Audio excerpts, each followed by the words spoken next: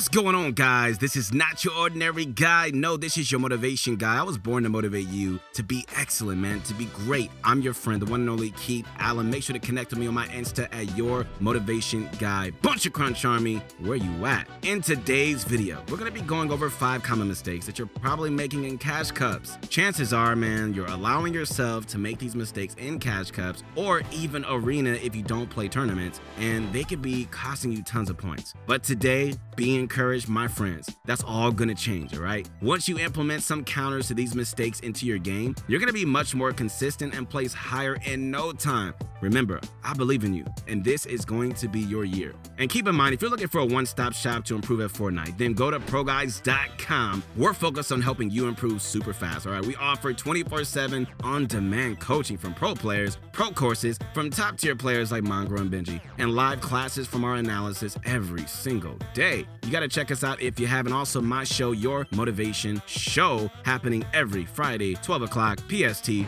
So let's get into a bunch of Crunch Army. Yo, say it with me. It's time to sit back, relax, and grab some of my favorite candy. What is that, y'all? It's that bunch of Crunch Army. Let's get this going. Here we go. So the first mistake you're most likely making in Cash Cups and Arena is taking 50/50s in early game. Oh my God, what are you doing, man?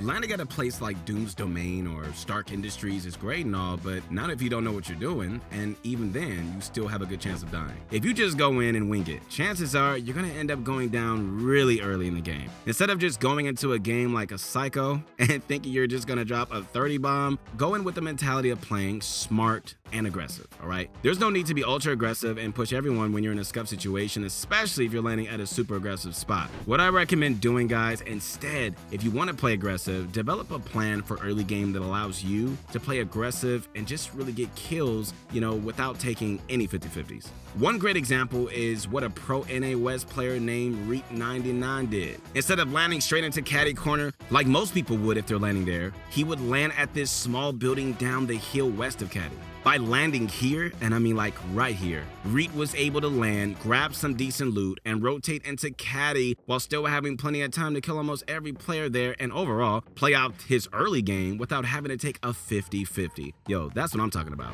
Overall, in your early game, try to figure out a method to avoid taking 50/50s while also giving yourself the option to play aggressive if you want to. Keep in mind, man, this applies to all contested spots as well, not only the super aggressive mythic POIs. The second mistake that almost all of us are probably making is not having a consistent strategy. Now, going into the game while knowing what to do is absolutely crucial when you're trying to play well, especially if there's money on the line, placements on the line, or points on the line, all right? Too many of us make the mistake of going into the game and just winging it. We're just like, la, la, la, la, la. But oftentimes, that results in a quick death. Guys, I can't tell you how important it is to know what your game plan is before you hop into a game. From your drop spot and loot route to your playstyle, to your rotations, knowing this stuff ahead of time, yo, that's gonna save you quite a headache when you're in the game. And you're gonna know exactly what to do no matter what situation arises. So what we recommend doing is writing down a zone-by-zone plan for your games. A zone-by-zone plan might look something like this. Zone 1, land at the large building at Weather Station from the top, loot the building, and eliminate anyone contesting you. Then route toward caddy corner and make the decision to third party or rotate in. Zone 2, position yourself in renewable builds, mostly wood or brick, somewhat close to the center but not all the way in. Try to refresh materials by building your base on a tree or stone structure. For the sake of time, we won't make a full zone by zone guide for this specific video, but be sure to set up your own so you can develop a consistent strategy and master your exact play style. Alright, well, speaking of zone by zone strategies, if you're struggling to master your rotations or any other aspect of your gameplay, feel free to talk one-on-one to our pro coaches over at ProGuides.com who can help you spot your mistake and take your game to the next level. And while you're there, make sure to check out our live classes and our variety of courses tailored to help you master all the different aspects of Fortnite. Man, it is going down.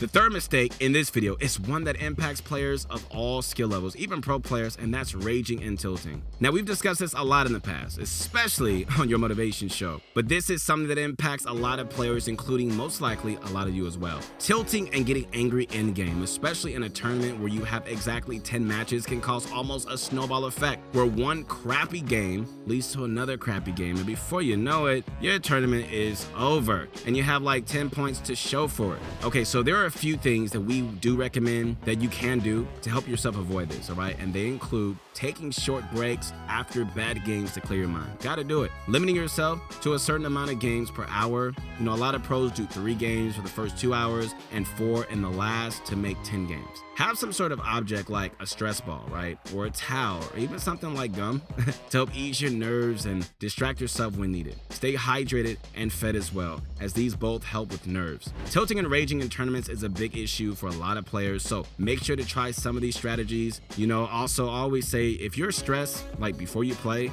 there's a really good chance you're gonna tilt. So I don't think you should be stressed before you play. Like, do something relaxing even before you play. Make sure your mind is clear, and hopefully these are gonna lessen those issues and really allow yourself to really play better, all right?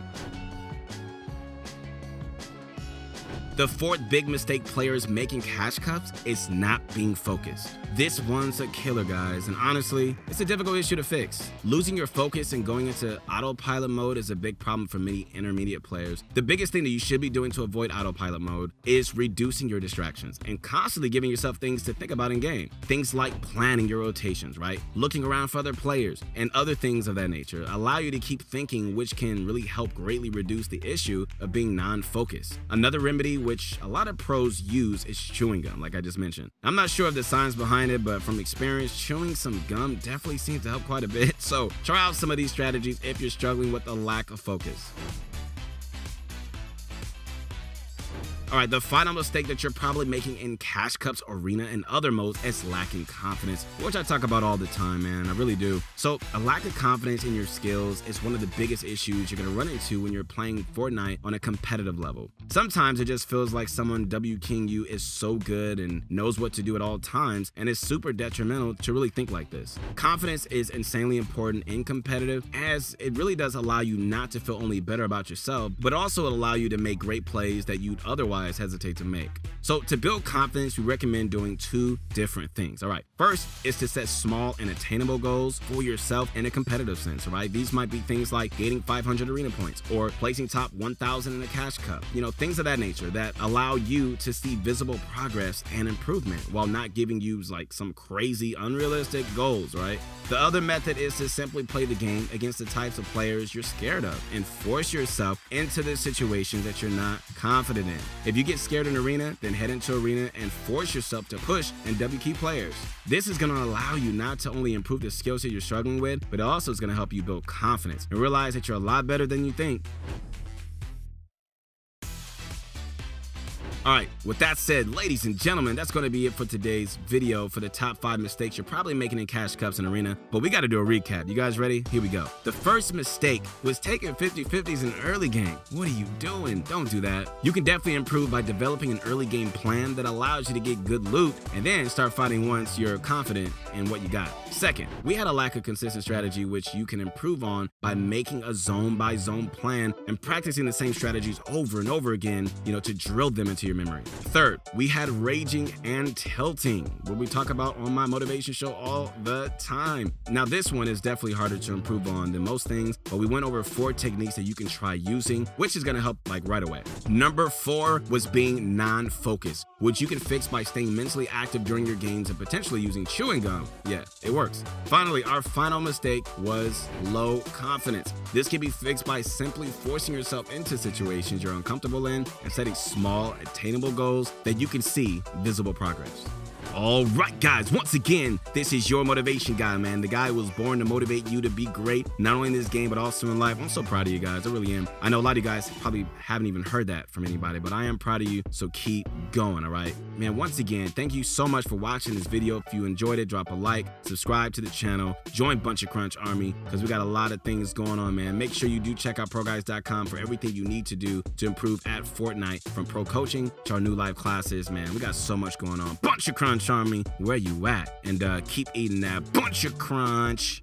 And let's get this going.